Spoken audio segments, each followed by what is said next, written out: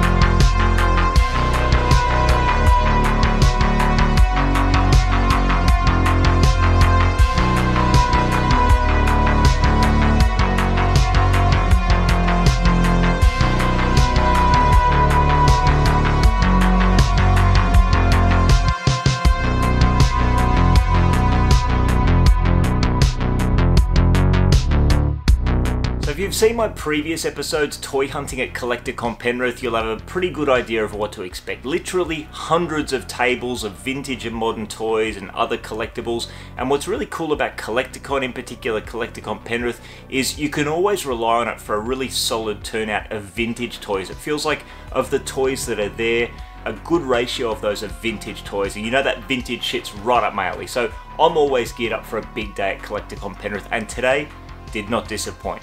Now, once again, as we usually do, I had the early bird entry, and usually I try to take advantage of that 1 hour early bird entry to kind of see the whole show floor, all of the halls, all of the aisles of tables, and at least get one good look at everything quickly before the general admission pour in. This time, I was thrown off my game by the incredible stall that Owen had. I've mentioned Owen before. Owen from Here for Toys, you can catch him on Instagram, and he's always got a mad selection of not only vintage TMNT, but very vintage TMNT heavy, but also the other lines that I love. We're talking Mighty Max, we're talking Toxic Crusaders. We'll talk about those in just a minute, because I found it difficult just to move past the incredible selection of vintage TMNT that Owen had. Figures, vehicles, loose, carded, additional merch like a wicked skateboard. I was just captivated by Owen's selection of TMNT that he had on offer, and man, I don't even know where to start with this, guys. When I toy hunt at Collector Con, often if I find a complete TMNT figure that I don't already have in my collection, I just pick it up because I normally don't have that much choice, or I normally don't have as much choice as I did today. Owen had tons of figures that I don't have in my collection already. Now, the figure that I ultimately settled on as my first purchase of the day is this complete Anthrax figure, because when I've got a choice of lots of different complete TMNT figures that I don't already have in my collection, I tend to gravitate towards the figures that I really want to buy complete, because they're hard to complete if you buy them incomplete. And that's the case absolutely with Anthrax, because not only does he have 3 accessories, he's got 4 antennae, and often they're missing, or even worse than that, they're snapped off, or they've come off and they're glued back in. Picking up a nice, clean, complete Anthrax from Owen, it just takes all that hassle away. Listen, I never mind buying a loose, incomplete figure and piecing together with some accessories later on. I'm always happy to do that. It's a satisfying way to collect, and sometimes it can be a more cost-effective way to collect. But when you get a figure like Anthrax that has all the accessories, all the antennas, prone to breakage, I like to just take that hassle out and buy him complete, and I'm super happy with this, guys. 1991 Anthrax, a really good example of what made that TMNT line so special when we get to 1991 and 1992 is just these wicked mutant creature figures, and I'm really happy to have Anthrax in the collection. So Anthrax formed part of my first purchase of the day, and I'm really happy to have Anthrax in the collection. Can't wait to get him on the shelf.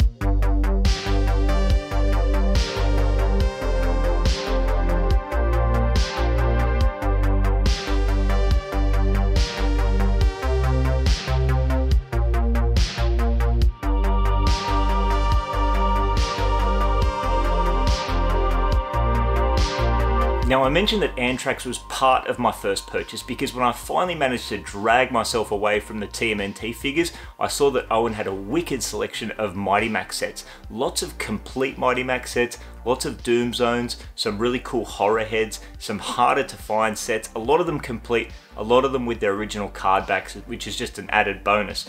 Now if you follow the channel, you know that when it comes to Mighty Max, my focus is very much the Doom Zones, completing all 18 Doom Zones that they put out. I've got 4 left, they're all from the last wave, they're all really hard to come by, so I'm not holding my breath, but I was stoked to see that Owen had one set there that I needed, and it's complete.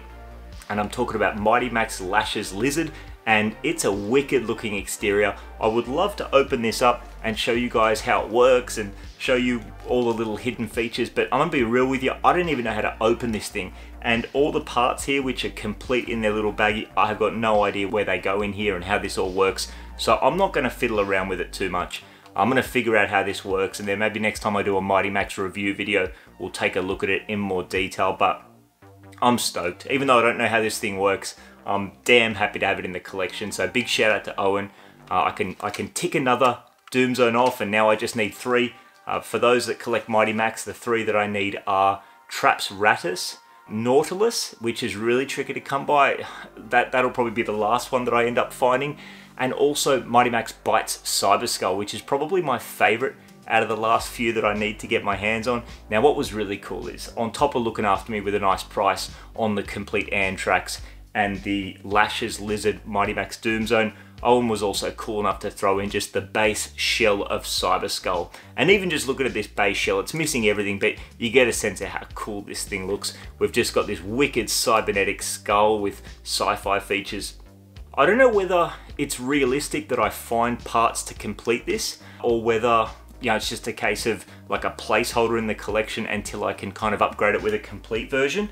But in terms of knowing what I need to complete the Cyber Skull, and also how that lizard works and how to open it up and how to find the position for each of those minifigures and work out all those play features, I got a big help thanks to my mate Lee's book, The Toys of Mighty Max. Just a quick shout out for that book, because that's how I'm going to work out what my Cyber Skull needs, and that's how I'm going to work out how my Lashes Lizard works. So the day's off to a cracking start. TMNT and Mighty Max, 2 of my favourite toy lines. And yeah, it's always cool when you start a toy fair by picking up things that you genuinely need is probably a stretch. These are things that I want, but they're things that I'm actively collecting. They're not all the random oddities that I love, but tend to distract me away from my kind of focus areas when it comes to collecting. So Collector Con Penrith, we're off to a great start.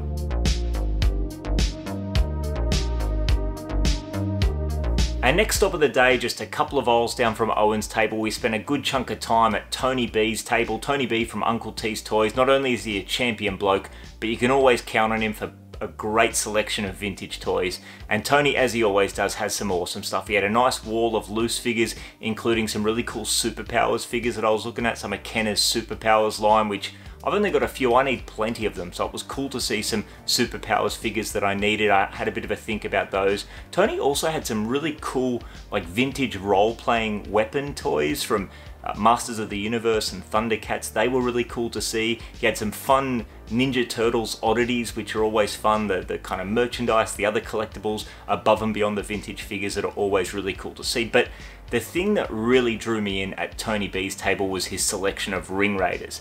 And that's something that I can kind of count on Tony B for. The last few shows, he's had a great selection of Ring Raiders, sometimes loose, sometimes carded, the knockoff Ring Raiders, which we've spoken about previously.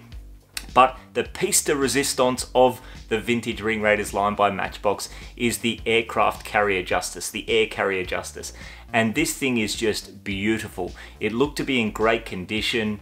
And I gotta tell you guys, I thought long and hard about this. I obviously dropped a bit of coin at Owen's table, like within the first 10 minutes of walking through the door. So, you know, Air Carrier Justice was one of those things that I really wanted, but I just had to have a bit of a think about it and see if maybe I came back and had a closer look towards the end of the day. But one thing I did snap up real quick from Tony B's table is this awesome Ring Raiders book.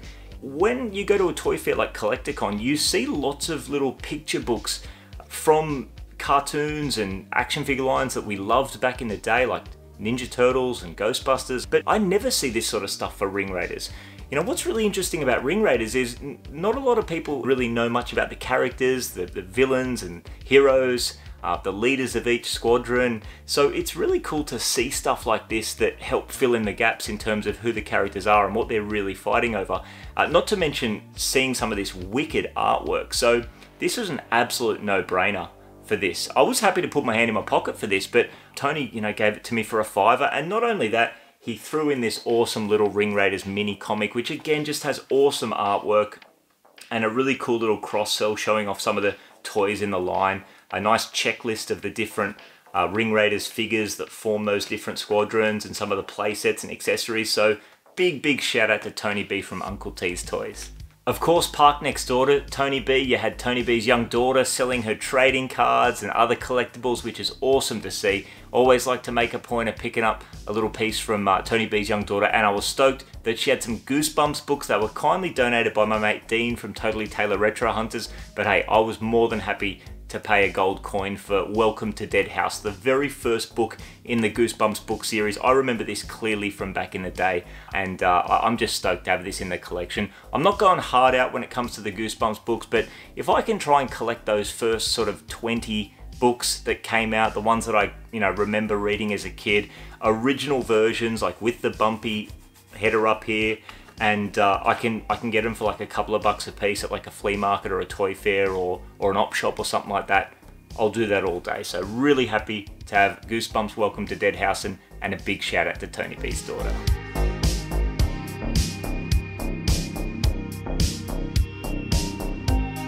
And then right next door, we also had my mate Carl from Retro Cartel Collectables. Carl's always got a great selection of vintage toys. A lot of loose figures from different toy lines, all baggied up and presented nicely. Had a bit of a dig there. Unfortunately, nothing I needed in Carl's loose action figures. But Carl had some really cool Ninja Turtles merch. He had some trading cards. He had like some scrapbook and activity books and storybooks and all that sort of stuff. And one thing that Carl had that I just had to jump on was this really cool carded TMNT tooth timer. The toothbrush with the little sand timer here to make sure that you're brushing your teeth for the right length of time. I just thought this was awesome. 15 bucks. Yeah, it's a little bit battered, but I just had to get this in the collection. I think this will display great behind some of the figures or with some of my other merch. So big shout out to Carl from Retro Cartel Collectables. Really happy to have the TMNT tooth timer in the collection.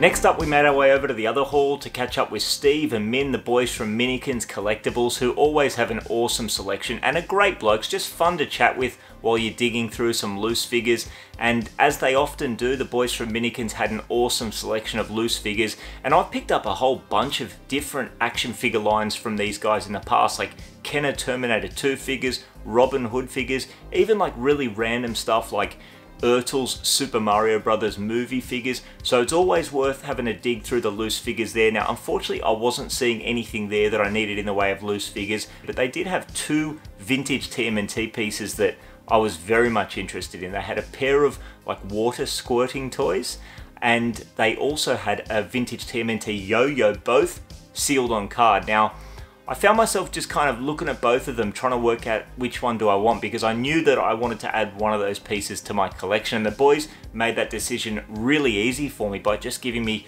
a bundle price that I couldn't say no to scoop up both. So I was really happy to scoop up both the vintage yo-yo and also the water squirters. Now, later on in the day, I had a chat with my mate Dan, who'd been eyeing off those water squirters and mentioned to me that he was a bit bummed out that he missed out on them. And I mentioned that, hey, listen, the boys made me a deal and I scooped up both of them. So I was more than happy to part with the water squirters to Dan, because I got to be honest with you, the piece that I was kind of leaning to most was the yo-yo. And here I have it here. We've got the vintage yo-yo mint on card. Now, I have to admit, like, if we're looking at the toys, I do think those water squirters are kind of cool because they're a little bit madballier. I just thought the toys themselves were cool, but as far as like displayability, I think this yo-yo on card is just beautiful.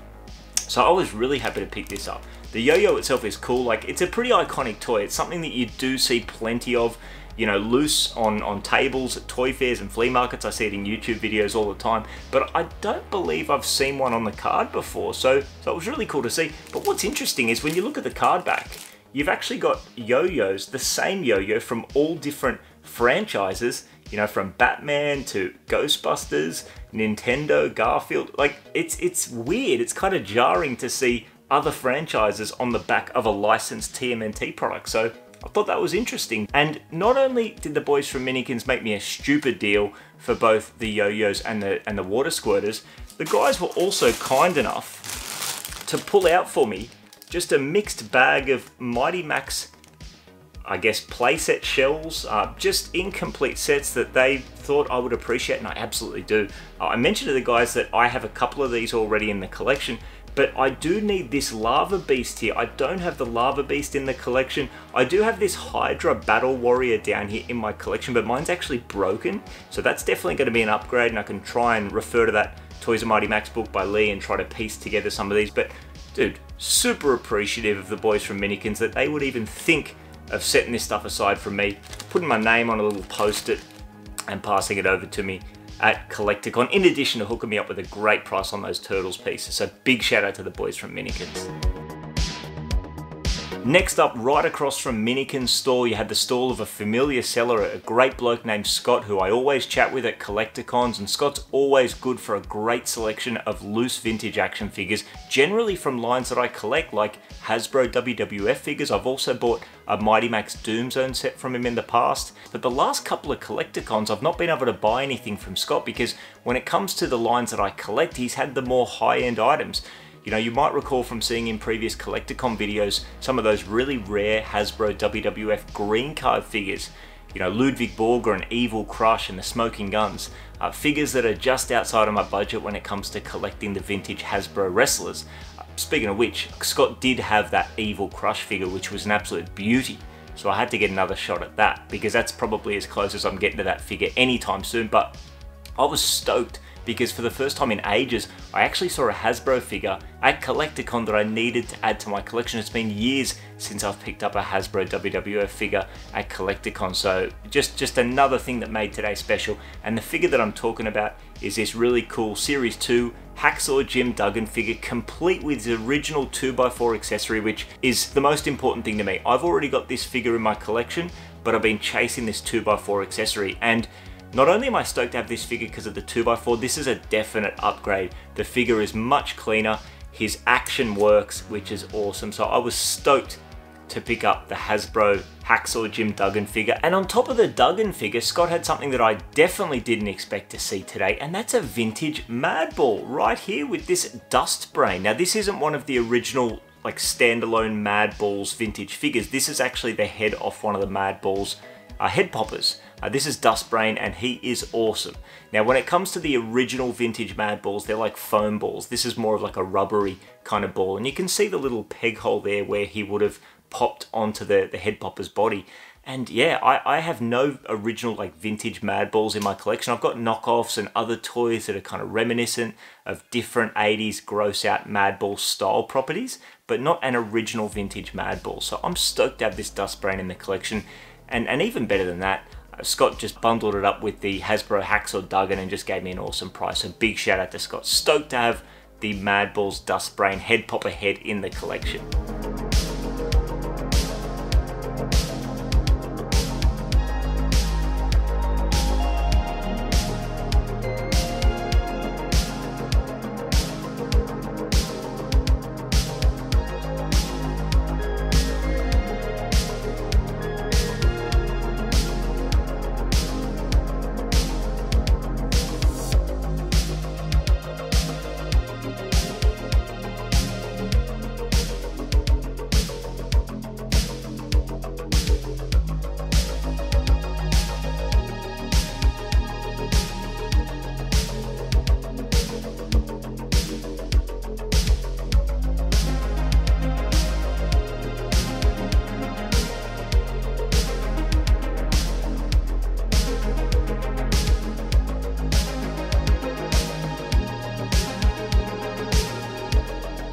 Next up, I went and checked out the stall of Ben from Longboard Collectables. I've mentioned Ben on the channel before. Ben was the guy that hooked me up with that awesome vintage TMNT hanging display that I recently got up in the collection room and shared during my collection room tour video a few weeks back.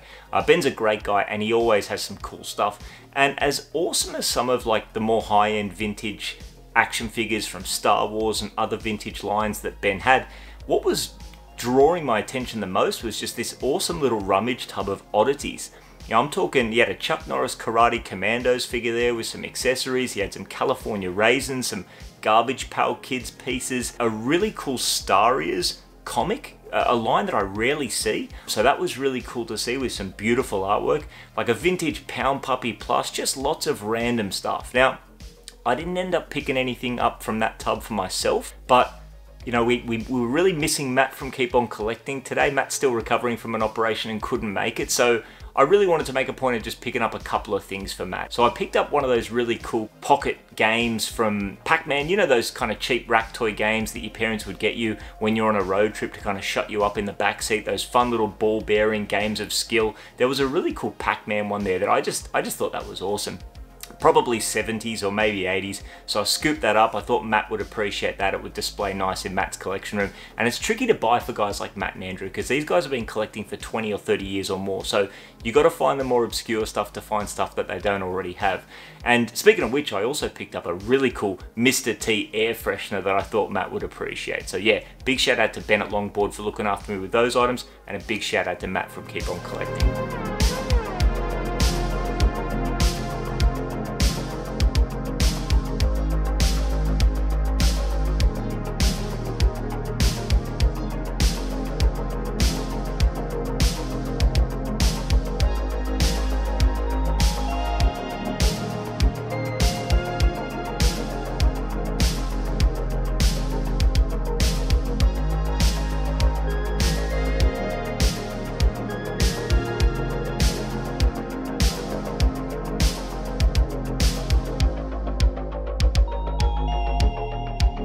The next stall I stopped at today was Freaky Deaky Toys, a Collector Con staple, and Deke from Freaky Deaky Toys always has a great selection of both vintage and modern toys. Today he had a lot of really cool modern stuff, NECA and Super 7 Turtles figures, you know, the Universal Monsters Deluxe NECA Turtles, which are really cool. Some really cool modern Silverhawk stuff, which I'd not seen in the flesh before. And another thing that I'd not seen in the flesh before were the Super 7 Toxic Crusaders, which aren't necessarily my thing, but that's what Collectacon's all about. It's cool to be able to like wander around and see this stuff that I'm not necessarily into, but I love gawking at it. So it was really cool to see Deke's selection. He also had Boglins on offer, as he always does. Mainly modern Boglins, but also some vintage Boglins as well, which are really cool. Now the piece that I picked up from Deke today was actually a win from one of his recent auctions on the Freaky Deaky Toys Facebook group, and it's a figure that I've spoken about, I've been on the hunt for quite a while now, and it's the Kenner Terminator 2 Endo Glow Terminator figure, the last figure that I've really been on the hunt for to complete the Kenner Terminator 2 line. It's not complete, it's missing both the gun and the projectile that the gun fires, because this line of toys had all those crazy 90s spring-loaded weapons, so I still need to track down those, but until I do, I've got an awesome placeholder in the collection. This figure has a beautiful sculpt, I love that wicked glow-in-the-dark two-tone deco, and this thing is just awesome, so I'm pumped to get it on the shelf, and a big shout out to Deke for bringing this along.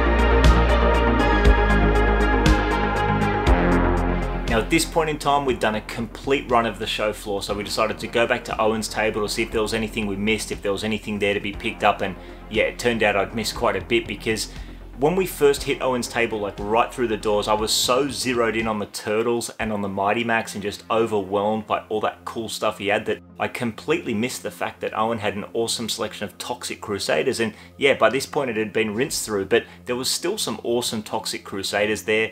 If you guys follow the channel, you'll know that when it comes to Toxic Crusaders, the main thing that I'm on the hunt for is Bonehead. Yeah, I need vehicles and I need parts to complete vehicles that I've already got, but my main focus is the figures, and the last figure that I need to complete the run of figures is Bonehead. And Owen had two really cool Boneheads there, both complete. One of them was missing the sticker, so I thought, okay, cool, it's missing the sticker off the waist, that means I'm off the hook. And then when I put that down, I picked up another complete Bonehead. This time it had the sticker. So yeah, I thought about pulling the trigger on that, but again, like, I'd done quite a bit of damage today, so I thought we'd give the Bonehead a miss. We'd leave one figure out there still to be found, because that's the psychology of collecting, right? Like, I want it, but I also don't want to reach that finish line. So it's nice to just like pick one up and throw it back and leave one out there still to be pursued next time. But it was really cool to see just awesome, loose, complete, and some incomplete Toxic Crusaders figures. And what was also really cool was Owen pulled out some like storage tubs of TMNT accessories, just shitloads of vintage TMNT parts all sorted and organized. And Dean and Dan had kind of a look through the parts to see if there was anything there they needed. And my mate Dean actually managed to pick up like quite a few parts that he needed, which was great.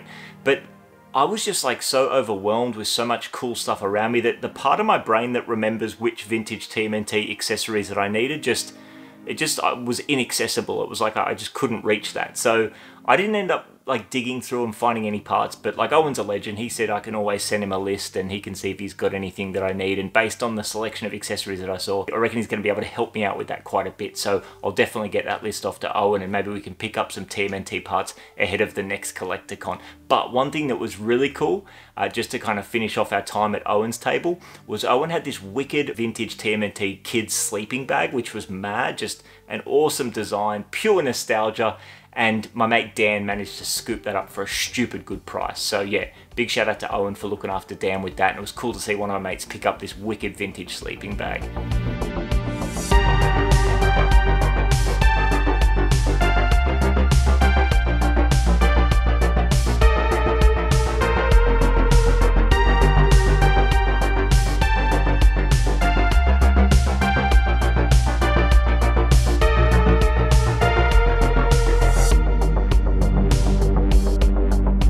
And with that done, all that was left to do was to go back to Tony B's table and agonize over that Air Carrier Justice playset. And I must have stared at that thing on and off for like half an hour. If you add up all the minutes and seconds that I stared at that thing, I probably spent at least half an hour of my 3 hours at Collector Con looking at that Air Carrier Justice playset. That thing is beautiful.